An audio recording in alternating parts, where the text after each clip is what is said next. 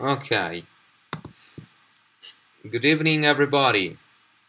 So, about the essay on the short stories.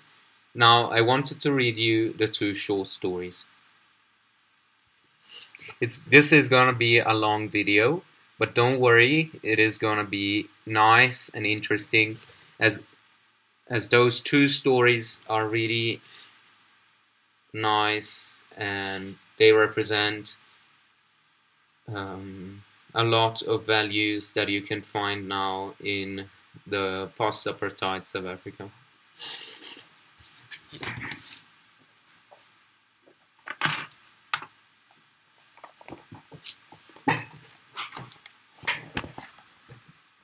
She doesn't speak. Marita Van der Viyer. Her name is Anouk, and she doesn't speak.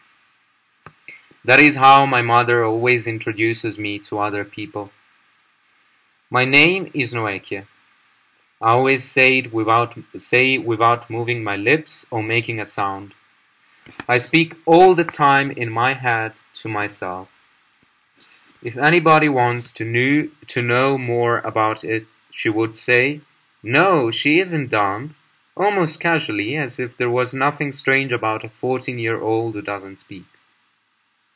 She stopped speaking after experiencing a traumatic incident. Usually people don't ask any more questions after that. At least, not immediately. Usually they will be scared off by the word's traumatic incident. But later, if they wanted to know more, she will tell them everything. Like a tap that had been opened, the words will just pour from her. How the robbers burst into our lounge one evening and shot my father dead, and how she was seriously wounded, and how I saw it all while I was hiding behind the kitchen door with the maid, Rebecca. How Rebecca had pushed me behind the door and had held her hand over my mouth, while Dad's blood stained the Persian carpet. How she had tried to crawl to her handbag to get to her cell phone, while the robbers were searching the bedroom for money or jewels or whatever they were looking for. How she pretended to be dead when they came back into the lounge. You see what I mean. I don't need to speak. My mother speaks enough for both of us. The robbers had hardly looked at her. They had run out through the veranda door when they saw a car with a blue light patrolling the street. It was a security company's car, a routine patrol, like there was every evening. But the robbers probably didn't know about this. They had probably thought that one of the neighbors had heard suspicious sounds. Usually, when my mother gets to this part of the story, she gives a dejected little laugh. Even if someone had suspected anything, she would add, "They wouldn't have been able to see anything from the street." A few months before, my husband had built a high wall around the property to protect us. My mother believes that the more you talk about a difficult thing, the easier it will be to bear. My mother and all the psychologists I have already seen. But as yet, no one has been able to tell me about what you should do when it is so difficult that you simply can't talk about it. In the beginning, I really tried, forcing the sounds out of my throat like dry vomit. They said that if I forced myself to speak about it, I would stop dreaming about it. But after a few awful sessions with a psychologist, the nightmares just got worse. It was Rebecca who dialed the emergency number and got the ambulance to come, saved my life, and Anouk's, if the child had made a single sound. What my mother doesn't say is that maybe we could have saved my father's life too. Maybe if I had slipped out the back door and called the neighbors, if I had stayed calm and done something. if I had just acted like Buffy against the vampires or someone like that. But I went rigid, scared stiff, mute. And that is why we are living in England now. That is how my mother always ends her story, as if the attack was the only reason why we had left. She doesn't say that she had wanted to go and live in England long before the attack. Her father was British, and she had the right passport. She had always stood with one foot in the sea, ready to emigrate. Every time she read a newspaper heading that scared her, it was my father who didn't want to go. He loved this country. So did I. I'm not going anywhere, Dad had said in his quiet way, over my dead body. Then he died. And then we left. It's almost 3 years since we moved. We live in a quiet village east of London where everything is so green that after a while you start longing for something pale and dry to look at. Brown soil that has been baked dry, this is what I miss. Soil that burns your feet, like on my father's family farm in the Free State, pale veld and a cloudless sky and the taste of dust. My mother doesn't miss anything. At least, that is what she says. She didn't even want to come back on a holiday. I think she is scared to see all the things she misses. But now we are here on a holiday, because she thinks it will be good for me. She wants to see me laugh again, but we have been back for a week already, and I still haven't seen anything that makes me want to laugh. Doesn't she want to talk? Asks one of my mother's friends. She wears far too much makeup. All my mother's old friends from Pretoria wear far too much makeup. But this one's neck almost snaps from all the mascara. Or is it that she can talk? I'm sitting on the other side of the same room, reading. People seem to think that if you can speak, you also can hear. After a while, they don't see you anymore. I've become used to being treated like a piece of furniture. At school, too, the kids talk right over my head, look right past me as if I'm not there. It's probably a combination of factors, my mother replies, giving her, what did I do to deserve such a daughter? Sick. At first, she couldn't speak, and then she didn't want to anymore. And now, who knows? Doesn't she know how lucky she is to be living in England? Lashes heavy with mascara flutter and she utters a forced little laugh. I wish I could leave this country. Anouk won't be happy anywhere, my mother says after another long drawn-out sigh. Not until she has worked through the past. Work through the past, a combination of factors, a traumatic experience. My mother uses words like bricks to build walls around her, to protect herself, as if she doesn't know that walls cannot protect one. Anouk is another one of her bricks. Anouk isn't me. Anouk is someone exotic, worldly. My mother's dream daughter with long dark hair. I'm not exotic. I'm small and ordinary. My hair is short and my face bare. I wear boys' clothes and like to walk barefoot, even in England, where no one does that. People generally think that I am 2 years younger than my real age. I can't help it. I don't look like someone called Anouk, and I don't feel like someone called Anouk. And the psychologists? Asks my mother's friend. Couldn't they help? No, Miss Mascara, the psychologists couldn't help. After a while, I refused to go, refused to try and vomit out words. And once everybody started to leave me alone, I also had fewer nightmares. They weren't less terrible, just less frequent. When they do come at night, it is still as unbearable as ever. Blood on the carpet, everything, furniture and walls, like brown-red paint. Blood that streams out of the front door and runs down the street. Streets of blood, rivers of blood, a country full of blood. Then I also make strange noises in my sleep.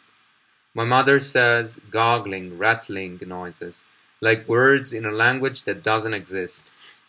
Sometimes I sob loudly and then my mother shakes me softly, waking me up and holding me.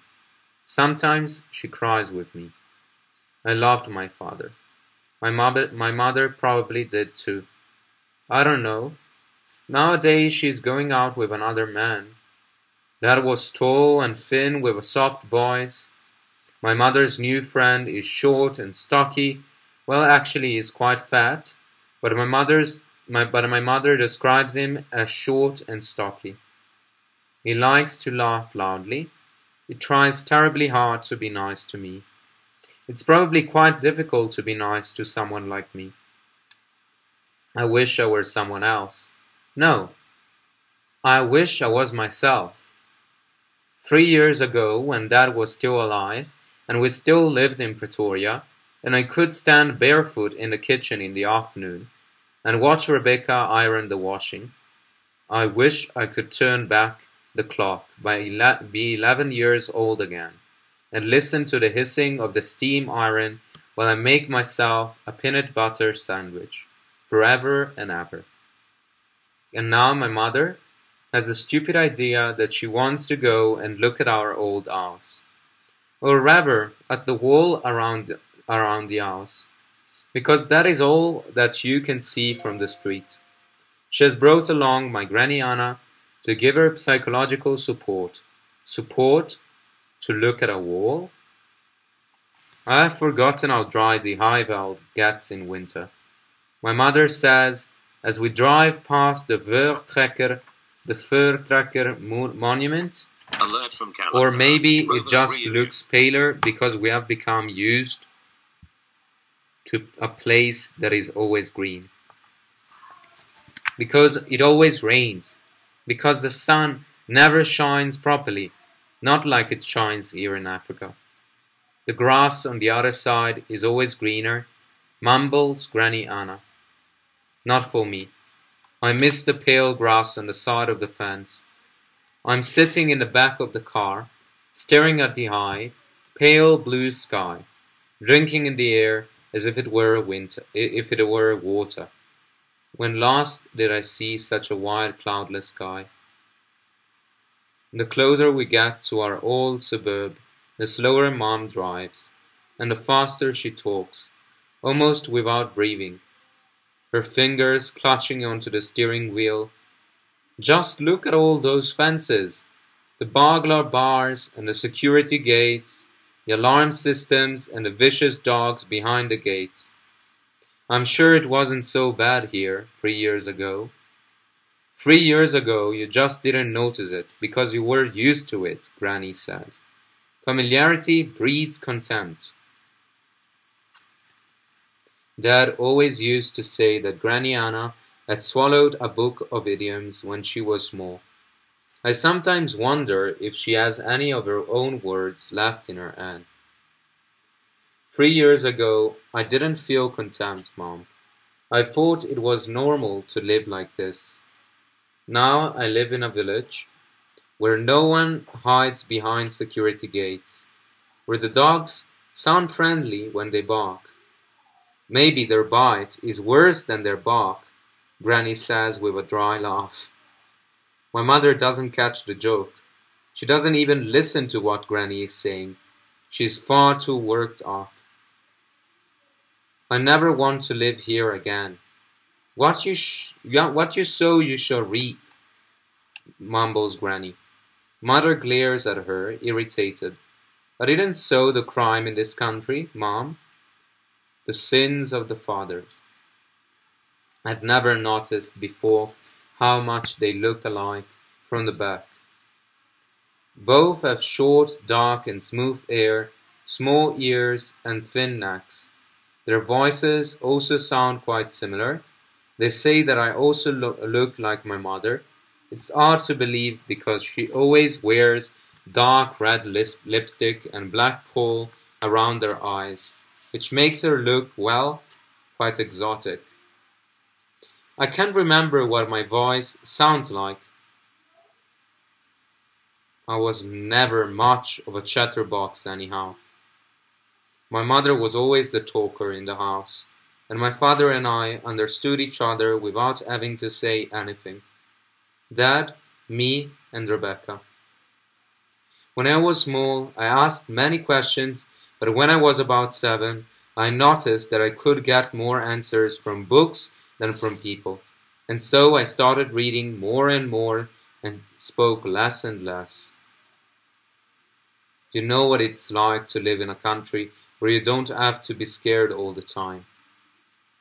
I refuse to live in fear's anarchy. The only thing to fear is fear itself. As we turn into our old road, my mother breathes in sharply. I remember the trees, many of them now pale and naked, but in summer they form a green canopy over the pavement. How I used to jump from shade to shade on my way to the cafe, barefoot, trying not to get my feet burned to the cement. My heels were almost as rough as Becca's. My mother had bought me a grey stone to scrape my feet soft at night in the bath, but I never used it. I wanted to have feet like Becca's, soles that don't hurt on the cement, heels that can step on pieces of glass and thorns. We stop in front of the house, the one on the left-hand side, on the corner. We stare at the high white wall and the red signs of 2 different security companies. The black steel gate that opens with a remote from inside the house. The driveway gate, which also opens with a remote. My mother's shoulders are shaking. She is crying. My grand takes her hand, turns around and gives me a worried smile, as if concerned that I too will start crying. I get out of the car. I'm hot, and I don't want to watch my mother cry, because I can't bear the expression in Grand's eyes. As if she has forgiven me everything, will always love me, even if I never say another word. I stumble across the pavement, all along the white wall, around the corner where they can't see me. My eyes are filled with tears. My ears are filled with the familiar sounds of the street. The sound of a lawn mower and the soft hum of the pool cleaners and the barking of the dogs behind the gates. Not friendly dogs, not here. Voices from the radios in the kitchens, usually Zulu or Sesotho, sometimes English or Afrikaans. Screaming sirens in the distance in another suburb, on the highway. I'd forgotten about all the sirens. On the farthest side of the property, there is a smaller iron gate that Rebecca used to get to her outside room. I hold onto the gate and press my face against the bars as if I want to press right through this barrier. I look at the kitchen window, the back door and the washing line full of baby clothes, little white vests and pink jackets. I didn't know that the new people had a baby. I wonder if they know that my father was shot dead in their lunch. It's probably not the type of thing that an estate agent tells you when she wants to sell her house. The back door opens, and my heart breaks into tiny pieces as I see Rebecca walking towards the washing line. Impossible! But it is Becca's thin, black body. Becca's tough teeth in her slops. Becca's familiar light pink overall. It can't be. Becca doesn't work here anymore. My mother helped her to find other work before we went to England. We had sent her postcards. The the first year, and then we had lost contact. Someone had let us know that she no longer worked at the same address. And now she is here, standing at the washing line. Of course, it is she, the woman who looked after me when I was a baby, the body that I know better than my mother's, busy packing the clothes of a stranger's baby into a plastic basket. I shake the gate to get her attention. It has to be her, but she's too far to hear anything. Rebecca! The voice that bursts out of my throat frightens me. It doesn't sound human. More like a dying animal, a cow bellowing, or something like that. The woman turns around, comes closer, uncertain. Becca! I try again. A hoarse rattle. Once when my dad had laryngitis, it sounded like that. Is it you? Noekie! Her face bursts open with joy. She drops the basket with the baby clothes onto the lawn and comes running towards the gate, pushes her rough ends through the bars, cups my face in her hands, laughs in the amazement. Noekie, it's you! I laugh and cry at the same time. She takes a bunch of keys out of the pocket of her pink overall and unlocks the gate. Her hands are shaking. She pulls me close to her and presses me against her. I didn't know how much I had missed this body. The smell of clean washing and spices and potatoes. Nobody in England smells like this. No one in the whole world smells like this. Anouk! My mother calls as she appears around the corner. Anouk! Rebecca! It's me, madam. She wants to let go of me, but I cling to her. The child is very happy to see me. But what are you? Are you working? What are you? Are you working here again? My mother's voice is high with profound surprise, her face overwhelmed. My gran stands behind her, her mouth wide open. Things didn't go well with the other people, madam. Rebecca sounds embarrassed, like when she had burned some food, as if she is scared that Mom will be cross. And then I heard that these people were having a baby, and they were looking for someone to help them. I missed having a child in the house. My mother hugs Rebecca, but all the time she is looking at me, at my tear-stained face, and at my laughing mouth. Do they treat you well? Granny wants to know from Rebecca. Very good, madam. And the little one is so cute. She reminds me a lot of Noekie when she was a baby, and has such round, curious eyes. She will probably ask just as many questions when she begins to talk. I laugh, a briefy rattle, and my mother's hand flies to her mouth. Anouk has stopped talking. Her red lipstick is slightly smudged, her eyes hidden behind her sunglasses. She has stopped laughing, I thought. She spoke to me, Becca says proudly, teasingly as if my mother has just made a joke. She screamed like a mad one when she saw me. Anouk! My name is Noekie, I say in my strange new voice, a bit less hoarse with each word. For the first time in 4 years, it is my mother who is speechless. She stares at me, the tears dripping from under her sunglasses. You know, I don't like to be called Anouk. And with every word that comes out of my mouth, I sound more like my mother. So, this story is actually astonishingly beautiful. It's really a great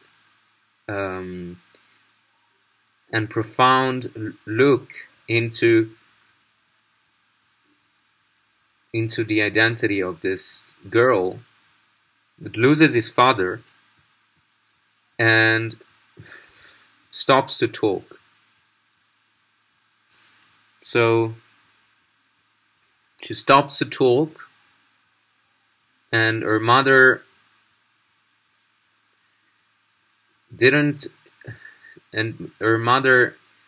was there, yes.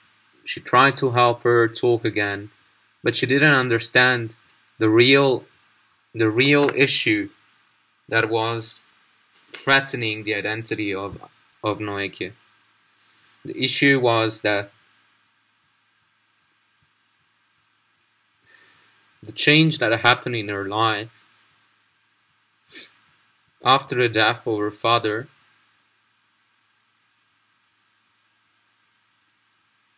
actually